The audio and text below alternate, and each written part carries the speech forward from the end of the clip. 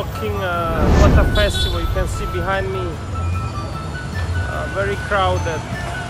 But we are going to the Riverside and we are going to see a bit what's going on. This is the last day of the water festival. There are 378 racing boats, and I will show you guys what's going on.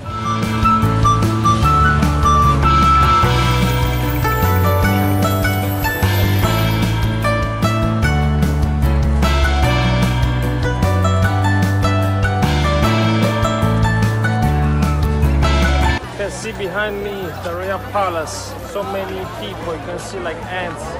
Very crowded area. I'm just behind the Royal Palace. This is the last day of the water festival. You can see behind me, pretty crowded. This is the first water festival since the COVID outbreak that was actually for 2 years, and actually last year in 2022 there was no water festival, so this is the first time in 3 years.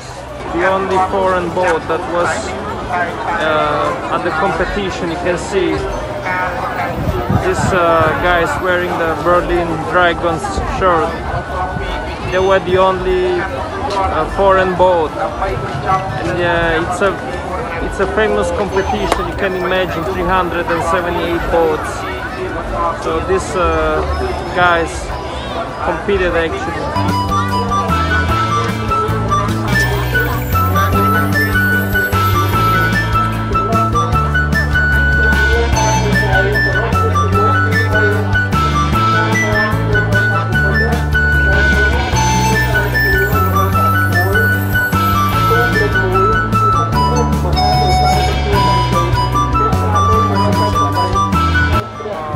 That so many people, they're still competing in the race. Wow, so many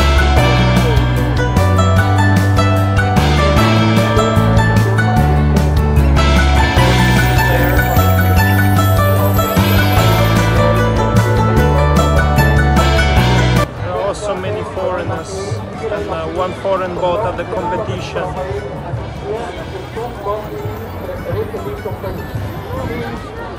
Really exciting stuff.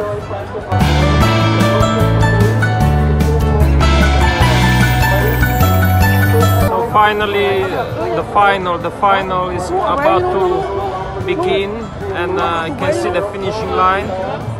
Is you can see this is the red line. So this is the finishing line, and this is the race. About to finish soon, the last race.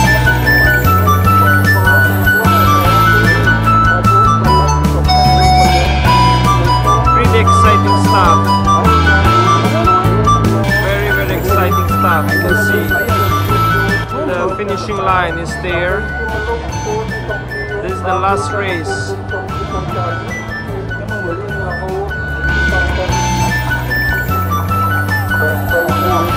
We have the red, we have the green, and we have the yellow. All pushing themselves, they're pushing themselves. Pushing themselves.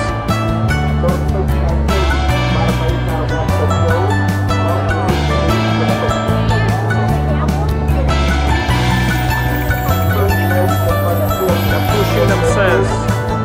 Finish line is almost there. Wow, so many people.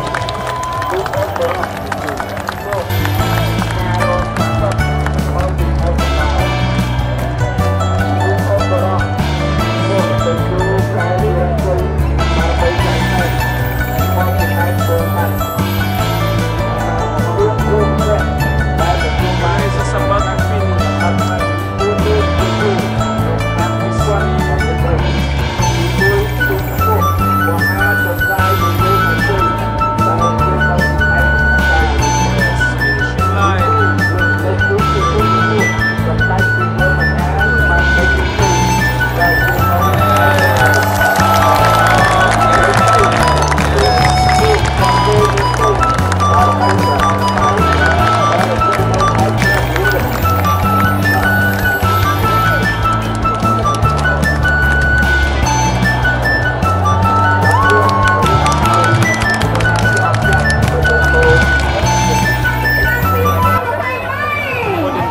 officials at the VIP pavilion.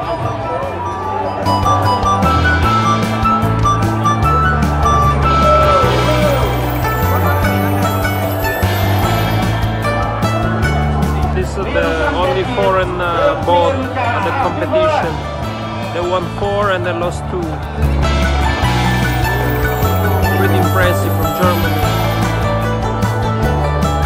Hello, my name is Leo from Germany, from Berlin, and I'm a team member of the Sea Dragons Berlin.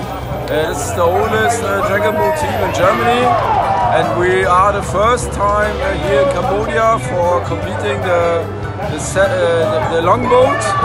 So it's an honor for us being here in Germany, in Cambodia.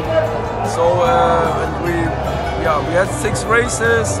We lose the first 2 races, and then we win the next 4 races. So it was a pleasure being here. It was an amazing adventure for us. So yes, that's all. What was the biggest challenge for your team coming into a new country like Cambodia? What was the biggest challenge for your team?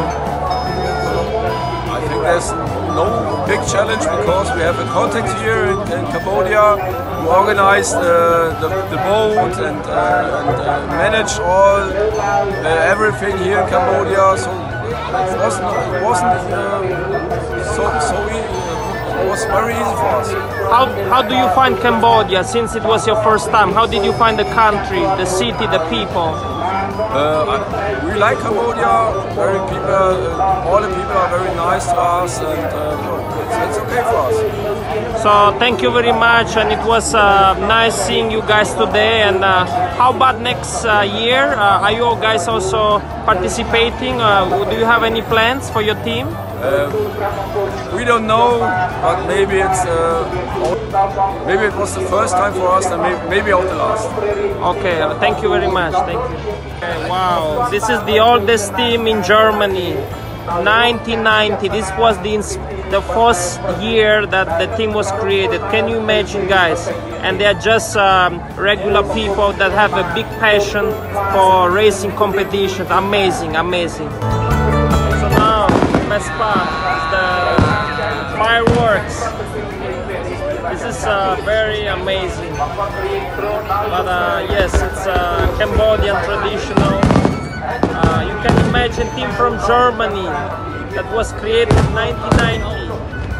They came and joined this competition, and they were invited. It's very difficult to join any competition here at this water festival. You have to have a connection, but yes, they joined this competition, and now you can see the fireworks behind. So cool. Wow, amazing.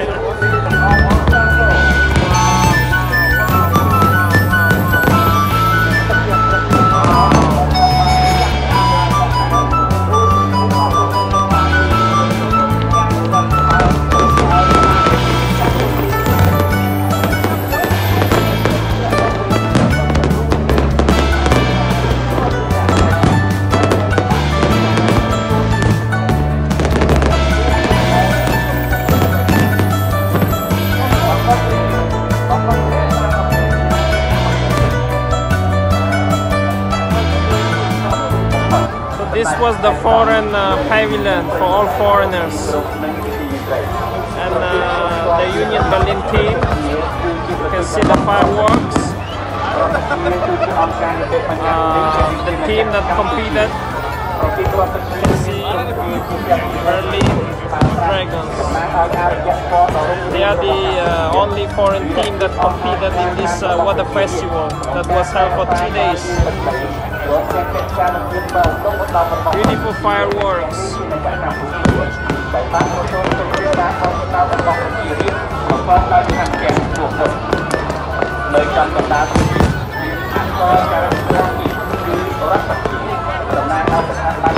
Foreign pavilion. All foreigners. The VIP stand.